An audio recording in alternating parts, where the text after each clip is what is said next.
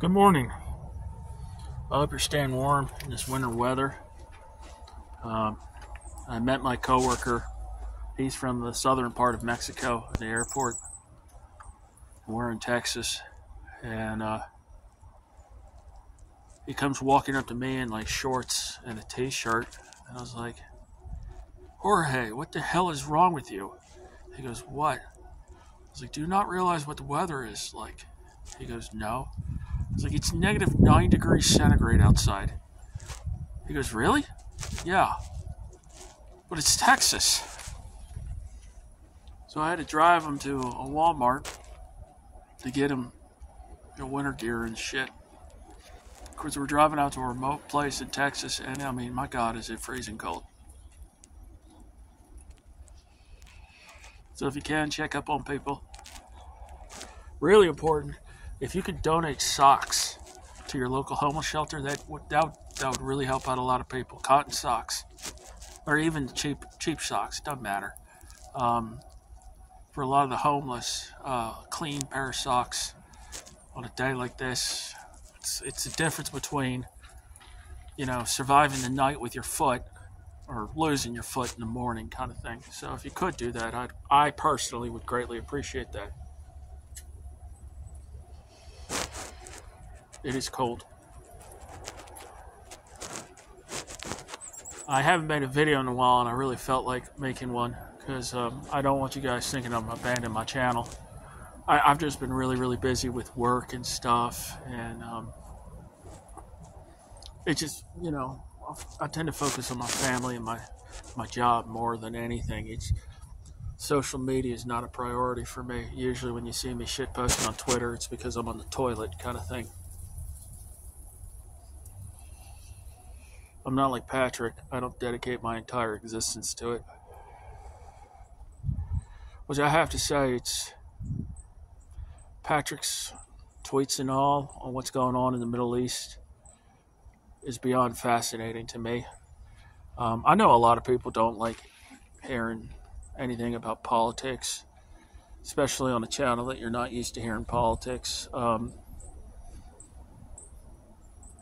I don't know. My politics are probably much more aligned with like Leslie than anybody else.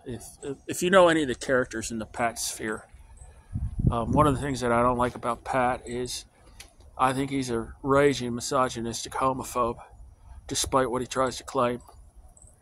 Like he's one of those people that tries to act like he's woke, but then the moment he thinks that you're going to be offended, if he uses a slur, he's going to use it.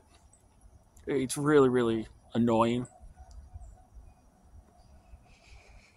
I don't care if you like to use slurs. I just choose not to.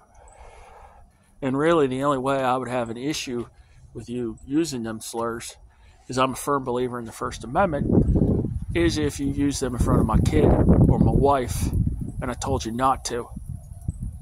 And I'd probably let you do it twice, and then we'd have some words. That's just how I am. If you're comfortable with it, more power to you. That's your right. I just don't like using them. And I generally look down upon people that do use them. I really can't stand him. He knows how to irk me. He knows how to irk me every single damn time. Pat's one of those people that'll think that because I'm a Catholic and I go to Mass, he's a better person than me because he's one of them annoying Reddit atheists. He's so brilliant. So whatever, dude. You're not more educated than me, that's for damn sure. And you're certainly not more successful than me in both a professional level and a personal level. I'm allowed to be around my kid, you ain't. I still love the fact that he brings up the trolls taking away his Twitter account. It's like, you're more hurt from that than losing access to your daughter. Son, where are your priorities? I still love how he like yada yada yadas out of all that. He makes it sound like he went to the DMV and his wife tricked him out of having any parental rights. I'm still amazed he does that cope. But the thing that's really been bugging me about Pat, and it ain't just Pat, it's a lot of people on social media. They're all gung-ho with this, putting as many Navy vessels in the choke point of the Red Sea. And it's so obvious we're setting up a Gulf of Tonkin situation where a U.S. vessel is going to get clipped like a destroyer. And that's going to be justifications for putting troops on the ground in Yemen. Sorry, I wasn't going, ooh, that is chilly. That's going to be justification for putting troops on the ground. And we're just in another unwinnable quagmire. And I'm always afraid of my son, because this happens to us folks that enlist in the military generally. It's not just like random kids that go into the military. It's usually the kids whose parents went into the military. Or it's kids like, for me, I was escaping brutal poverty. I aged out of foster care. For any of you that have never done that, it sucks. I was in foster care from the age of 14 till 18. And basically when I turned 18, a social worker showed up and basically asked me to sign some paperwork. And then I was allowed to leave with 2 books and the clothes on my back. And they gave me a bus pass to go anywhere in the state of Maryland. So yeah, that was a kick in the teeth.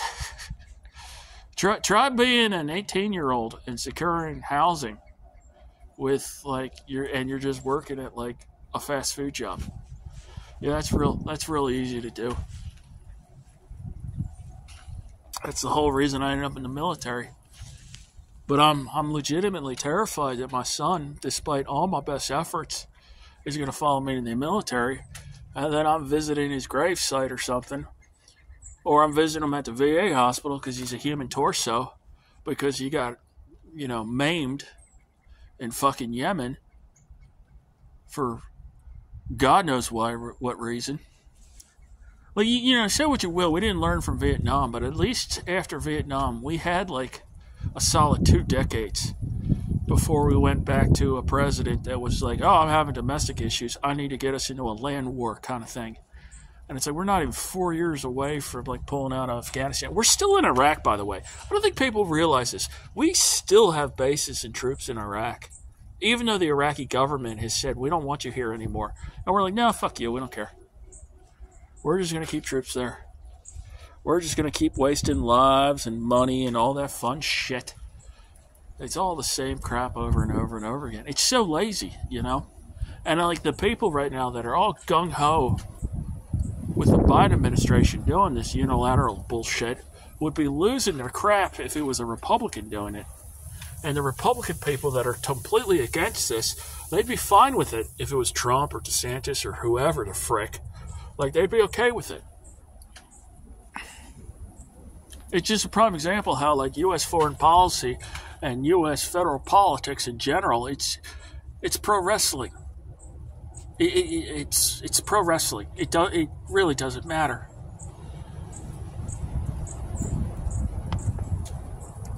I've lost track of the number of people that have told me that I'm a coward and that I don't know what I'm talking about whenever I bring up the fact that none of you idiots are enlisting.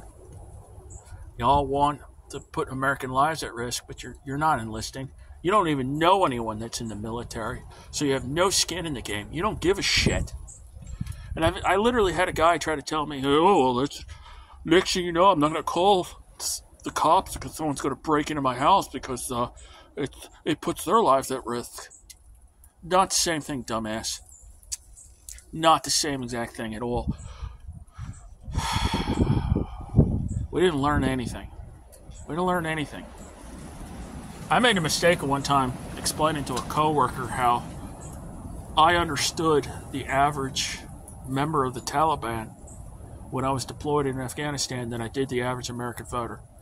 And he thought I was arguing that, like, random people having their heads cut off made sense to me. I'm like, no, well, first of all, that wasn't really what was happening. Second of all, they just wanted to be left alone. Like, I was like, the average Afghan had no idea what New York City was, let alone the World Trade Centers or the 9/11. And if you took the time to explain it to them, their first response is, well, wait a minute, it was Saudis? Why are you bombing my village?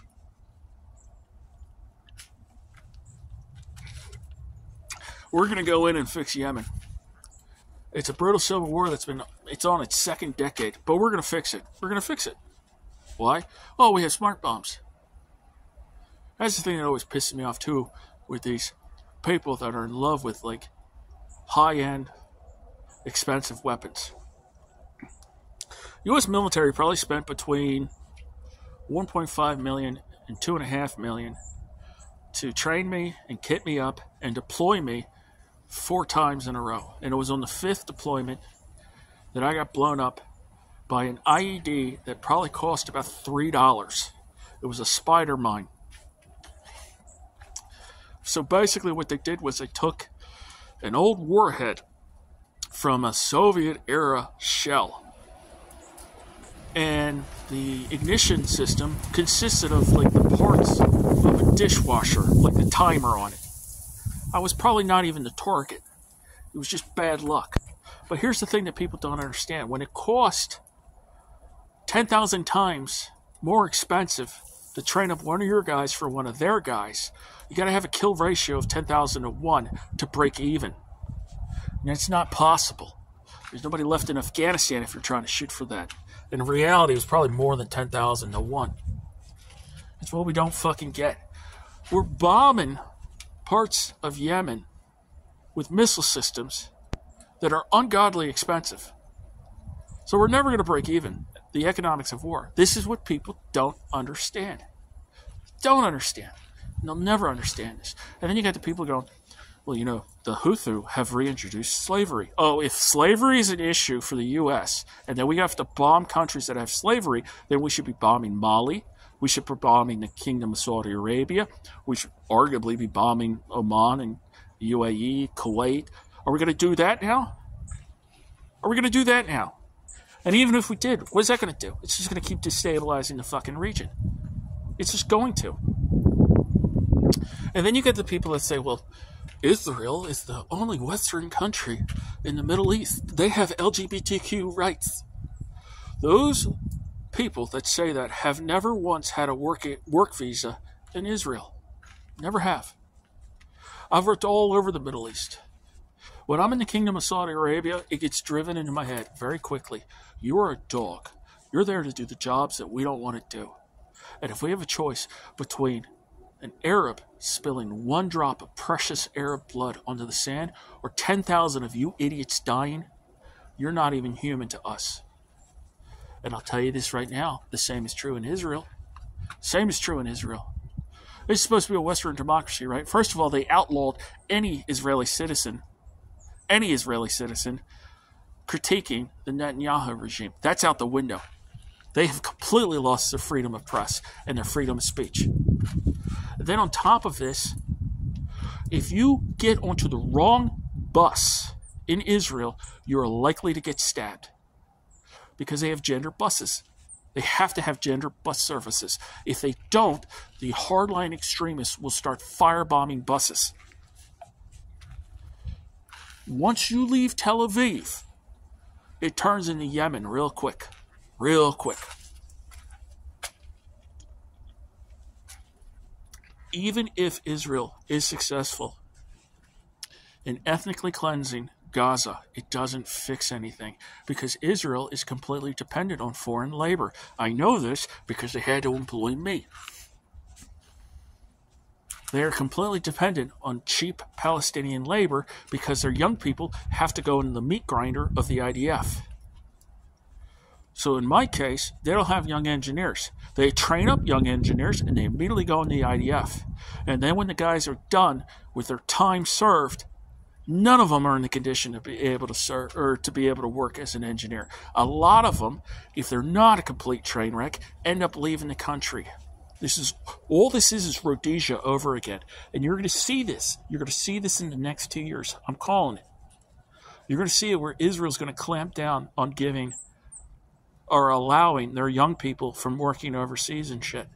They're going to start clamping it down because they have a massive demographic crisis. The young people that have to serve in the military are becoming the minority. There's a growing population in Israel that don't have to serve in the IDF. They don't have to pay taxes, and they don't have to get jobs. They get massive government subsidies, and it's unsustainable. It's unsustainable. The kibbutz farms.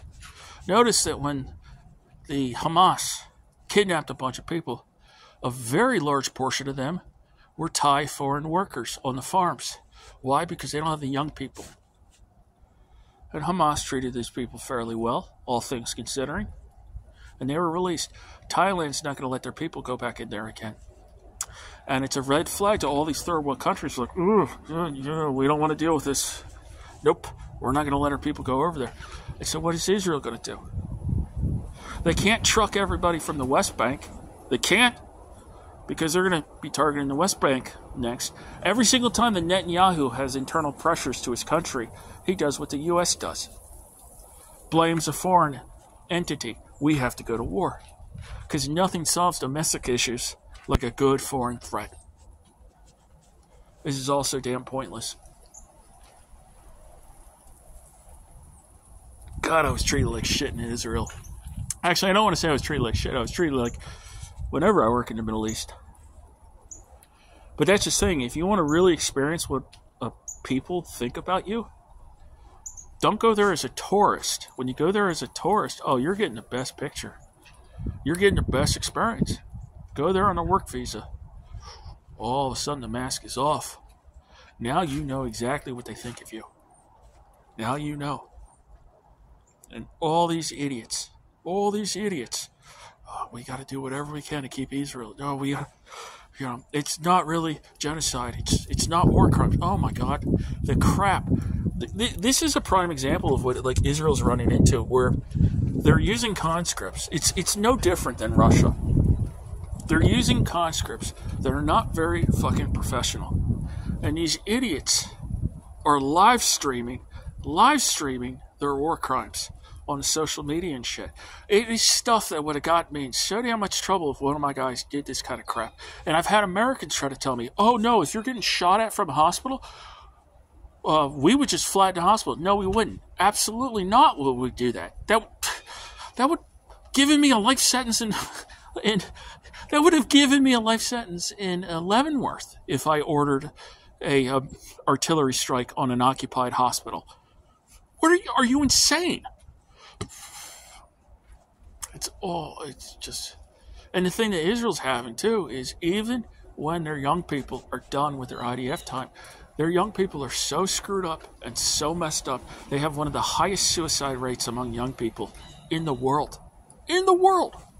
Like, they make Japan look like it's a laid back place when it comes to the suicide rates. It's unsustainable. It's utterly unsustainable. You're going to start seeing the young people who are conscripted having to serve longer and longer and longer conscription time, while these aging out boomers are expected them to do more and more and more shit. It's completely unsustainable. Their economy is a goddamn mess. It's a goddamn mess. If the U.S. delayed the monthly payments to Israel by 1 month, their economy would implode overnight. Yet for some reason, our current administration can't get them to the negotiation table. They are literally giving Biden the finger. And when they give Biden the finger, they're giving all of us the finger every single day. It's so absurdly insulting. Sorry, I'm screwing up my words because it's so cold out. But I digress. It's freezing cold here in Texas. I'm going to stop recording and go inside and warm up. But I apologize for the political rant and all. I don't know how anybody can serve in the military, especially anyone that was deployed for Iraq and Afghanistan, and then you're like, yeah, sure, let's do this now. Like, I don't know how you do time in the military and not become an anti-war peacenik. But maybe that's just me. I don't know. I will say this, whenever you're on social media and you see a lot of these gung-ho idiots who are talking about how they served and they want to expend more American lives and more American resources in the Middle East, I would view their claims of military experience with a very, very critical eye. I think a lot of the people that you see on social media are full of shit. Full of shit. One of these days I'm going to make a video of like these pro-war assholes, these prominent voices on like Twitter that are talking about how we need to just keep bombing third world countries because aerial bombardment totally causes regime changes and changes on the ground. Yeah, that's how that works. We didn't try that during, in Iraq and Afghanistan, and it failed miserably. But anyway, I digress. Y'all take care, stay warm, take care of each other. Ciao.